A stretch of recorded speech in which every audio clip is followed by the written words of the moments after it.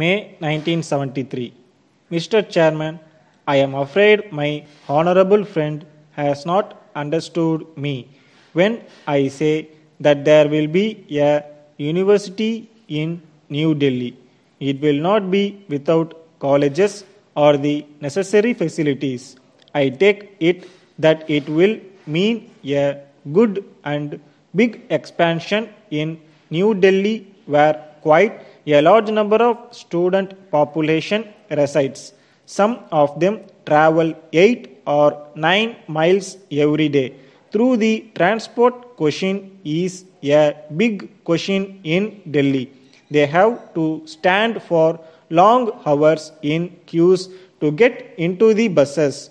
This is a big problem. It is the duty of the central government as also the Delhi University, which is said to be national university under the central government, to give admission to all the students who want to go for higher studies. Till recently, the Punjab University was conducting evening classes and conducting examinations, but this facility has now been removed because the Delhi University did not want that its jurisdiction should in any way be infringed by allowing any other university to exercise the powers that should be exercised by it. With the increase in the number of students and the closing of the evening colleges, the problem has grown bigger. So the starting of the correspondence courses is quite welcome. It is also good that it is thrown open to students who are residing in any part of the country. This is the one way in which our difficulty can be met. After all, many young men want to go in for higher education or want to go to an evening college or attend a part-time lecture, so that while they are earning, they are able to improving their qualifications. They can put themselves to much better service. This is a good future, but I do not think it is enough. The Honorable Minister says that they will start these courses only with the arts classes. This is a new experiment. I do not say it should start with all other subjects like science and technology, but I think it will meet only a very small fraction of the difficulty being faced by Delhi students, particularly when our country is advancing very rapidly and students of science and technology are more and more eager to find admission. It will be something to introduce these courses, but not in any half-hearted manner. I somehow feel that these correspondence courses should have started at least with 3 subjects which were mentioned by the minister just now. Another thing that he mentioned is that the same teachers will set the papers, the lectures, etc. This may be a good feature, but the teachers who are teaching in schools and colleges may not be well conversant with the method of correspondence.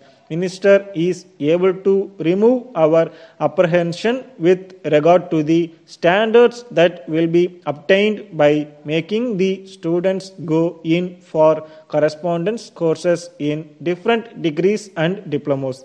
I cannot say that the Delhi University has discharged its responsibilities so far as providing advanced education to students who come out of our schools is concerned. To the extent it should have done, I can say with confidence that there is a great resentment among the student population in Delhi, that the facilities which Delhi University is providing are not enough, and even the existing colleges are not up to the mark. Apart from the teaching staff who may be of a medium order, the other equipment and efficiency obtaining there is far below the standard in some good universities. Garden House Road, Patna, 20th June 1970, June Bright Solicitors, Bombay. Dear sirs, we have pursued your amendments in the draft contract and that it is well to write to you at once upon 2 or 3 points that are vital. In the first place, it is impossible for the vendor to deduce a 40 years tile. He purchased the property under conditions which precluded him from calling for or incurring into the title anterior to the date of the deed mentioned in clause 3 of the draft contract, and as that deed in dated more than 30 years ago, we trust your client will be content to accept it as the root of the title. We observe also your client wishes to postpone the completion of the purchase for 6 months from the present time. This proposal the vendor is unable to entertain. He informs us that he told your client before any offer was made that the sale must be completed by 25th of this month at the latest.